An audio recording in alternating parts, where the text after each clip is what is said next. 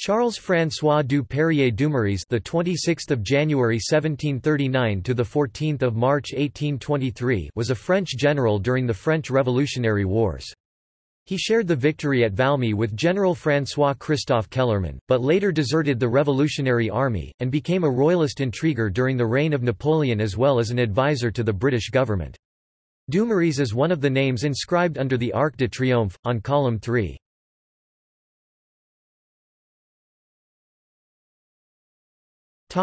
Early life. Dumouriez was born in Cambrai, on the Scheldt River in northern France, to parents of noble rank. His father, Antoine-François du Dumouriez, served as a commissary of the Royal Army, and educated his son most carefully and widely.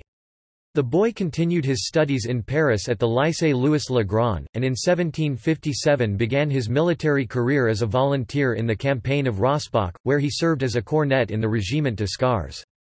He received a commission for good conduct in action, and served in the later German campaigns of the 7 Years' War with distinction. He received 22 wounds, but at the peace he was retired as a captain, with a small pension and the Cross of St. Louis. Dumouriez then visited Italy and Corsica, Spain and Portugal, and his memoranda to the Duc de Choiseul on Corsican affairs at the time of the Corsican Republic led to his re-employment on the staff of the French Expeditionary Corps sent to the island, for which he gained the rank of lieutenant colonel. In 1767 Choiseul gave Dumouriez a military command as deputy quartermaster general to the army of Corsica under the Marquis de Chauvelin. After this, he became a member of the Secret du Roi, the secret service under Louis XV, which gave full scope to his diplomatic skills. In 1770 he undertook a mission into Poland to the Confederation of Bar, where, in addition to his political business, he organized a Polish militia for the War of the Bar Confederation. On 23 May, his Polish soldiers were smashed by the Russian forces of General Alexander Suvorov in the Battle of Lanskirona. The fall of Choiseul 1770 brought about Dumouriez's recall. In 1772, upon returning to Paris, Dumouriez sought a military position from the Marquis de Montagnard, Secretary of State for War, who gave him a staff position with the Regiment of Lorraine writing diplomatic and military reports. In 1773, he found himself imprisoned in the Bastille, where he spent 6 months, occupying himself with literary pursuits. He was then removed to Caen, where he remained in detention until the accession of Louis XVI in 1774. Dumouriez was then recalled to Paris and assigned to posts in Lille and Boulogne by the Comte de Saint-Germain, the new king's minister of war. Upon his release, Dumouriez married his cousin, a certain Mademoiselle de Broissy, but he proved a neglectful and unfaithful husband, and in 1789 the couple separated. Madame Dumouriez took refuge in a convent. In the meantime, Dumouriez had turned his attention to the internal state of his own country, and amongst the very numerous memoranda which he sent to the government was one on the defence of Normandy and its ports, which procured for him in 1778 the post of Commandant of Cherbourg, which he administered with much success for 10 years. He became a Maréchal de Camp in 1788, but his ambition was not satisfied.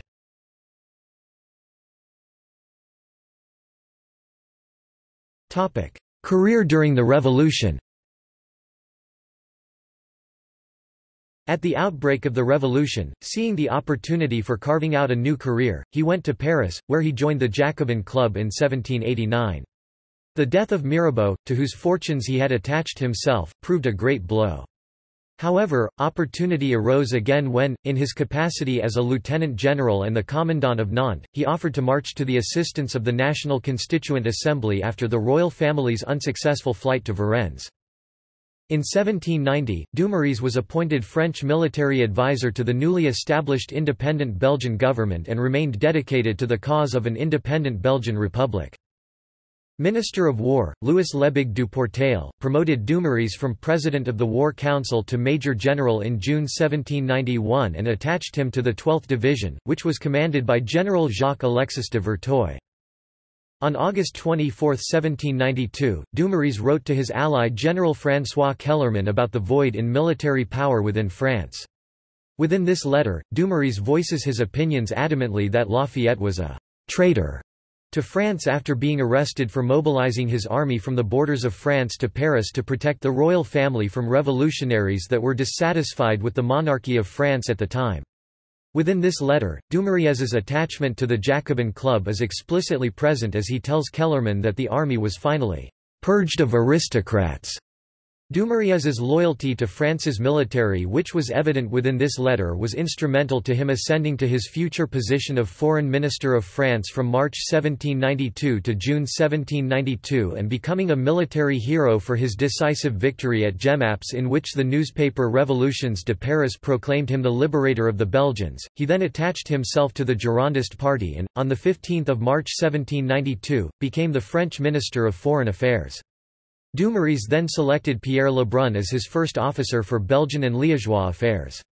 The relationship between the Girondists and Dumouriez was not based on ideology, but rather based on the practical benefit it gave to both parties.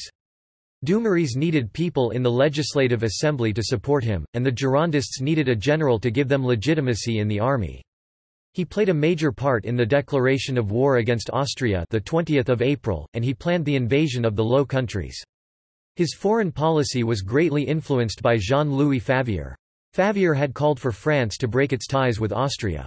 On the king's dismissal of Roland, Clavière and Servin, the 13th of June 1792, he took Servin's post of Minister of War, but resigned it 2 days later on account of Louis XVI's refusal to come to terms with the National Constituent Assembly, and went to join the army of Marshal Luckner. After the émeute of 10 August 1792 and Lafayette's flight, he gained appointment to the command of the Army of the Centre.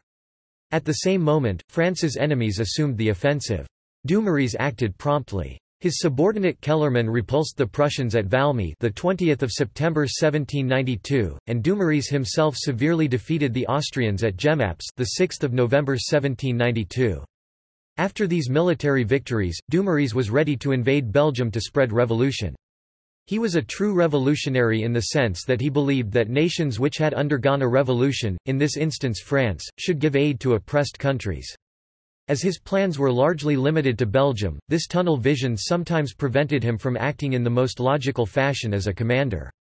Returning to Paris, Dumouriez encountered popular ovation, but he gained less sympathy from the revolutionary government. His old-fashioned methodical method of conducting war exposed him to the criticism of ardent Jacobins, and a defeat would have meant the end of his career. To the more radical elements in Paris, it became clear that Dumouriez was not a true patriot when he returned to Paris on 1 January 1793 and worked during the trial of Louis XVI to save him from execution. Dumouriez had also written a letter to the convention scolding it for not supplying his army to his satisfaction and for the decree of 15 December, which allowed the French armies to loot in the territory they had won. The decree ensured that any plan concerning Belgium would fail due to a lack of popular support among the Belgians. This letter became known as Dumouriez's Declaration of War. After a major defeat in the Battle of Neerwinden in March 1793, he made a desperate move to save himself from his radical enemies. Arresting the 4 deputy commissioners of the National Convention who had been sent to inquire into his conduct, Camus, Bancal des Isarts, Quinet, and Lamarck, as well as the Minister of War, Pierre Riel de Bournonville, he handed them over to the enemy, and then attempted to persuade his troops to march on Paris and overthrow the revolutionary government. The attempt failed, and Dumouriez, along with the Duc de Chartres, afterwards King Louis Philippe, and his younger brother, the Duc de Montpensier, fled into the Austrian camp. This blow left the Girondists vulnerable due to their association with Dumouriez.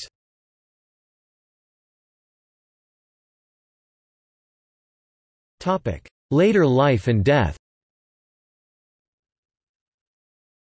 Following his defection in April 1793, Dumouriez remained in Brussels for a short time, and then travelled to Cologne, seeking a position at the Elector's court. He soon learned he had become an object of suspicion among his countrymen, the royal houses, aristocracies, and clergy of Europe. In response, Dumouriez wrote and published in Hamburg a first volume of memoirs in which he offered his version of the previous year's events. Dumouriez now wandered from country to country, occupied in ceaseless royalist intrigues, until 1804 when he settled in England, where the British government granted him a pension. He became a valuable advisor to the British War Office in its struggle against Napoleon, though the extent of his aid only became public many years later. In 1814 and 1815, he endeavoured to procure from Louis XVIII the baton of a Marshal of France but failed to do so. He died at Turville Park, near Henley-on-Thames, on 14 March 1823. Dumouriez's memoirs appeared at Hamburg in 1794. An enlarged edition, La vie et les mémoires du général Dumouriez, appeared at Paris in 1823. Dumouriez also wrote a large number of political pamphlets.